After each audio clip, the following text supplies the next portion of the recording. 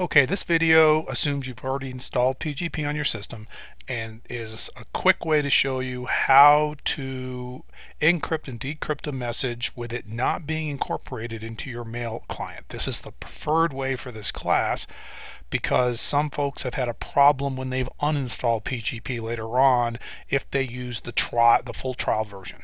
So first thing you're going to do is go down to your taskbar and you're going to open up the PGP desktop, just so you can see what's in there. So we're going to open it up,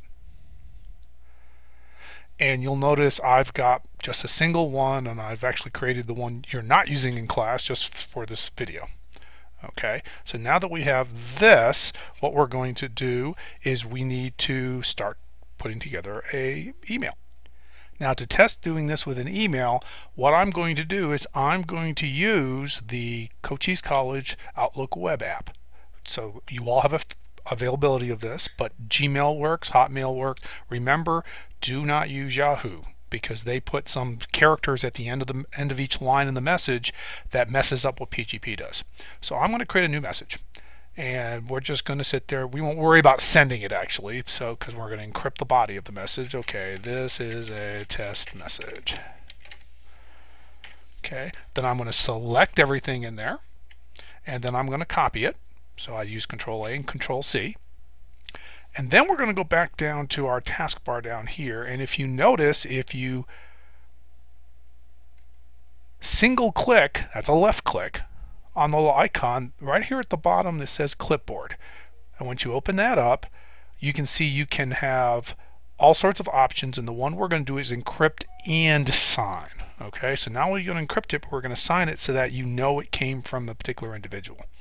So we're going to click that, and what we have to do is drag a recipient. Now in this case there are no recipients up here, but what you would end up having to do is the email recipient that you had, you would drag down here.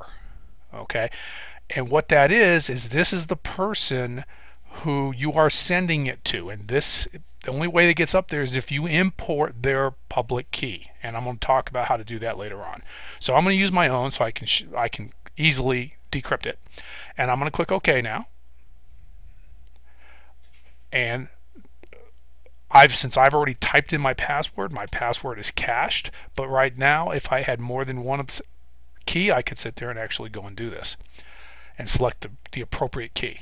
Now remember, you can use any key with any email address. Okay, you don't have to sit there and use, for instance, I would send this in my Cochise account and I'm using Gmail. That's fine. When you use the clipboard method, there's no connection between the two, but you should always use what is your default email if you have more than one.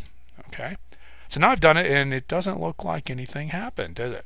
Well, you come back over here, select everything in your message again, and now paste. And what you're going to see is this is the PGP message. And it starts from the beginning of the begin PGP message line till the end of the end PGP message line. Those are also included, and you will get an error if you don't have those there.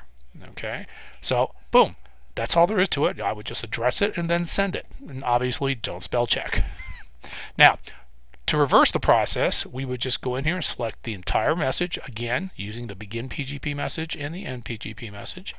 We would copy it, and now we go back to the taskbar, back into our little PGP pop-up menu, and under Clipboard we're going to decrypt and verify. And it would ask you for the password if it needed it, and pop, here it is. It's a good signature, and there is the message I sent, including all my signature since I copied that. That's all there is to encrypting and decrypting a message using the clipboard method. Okay, so that ends this particular recording. Thank you very much.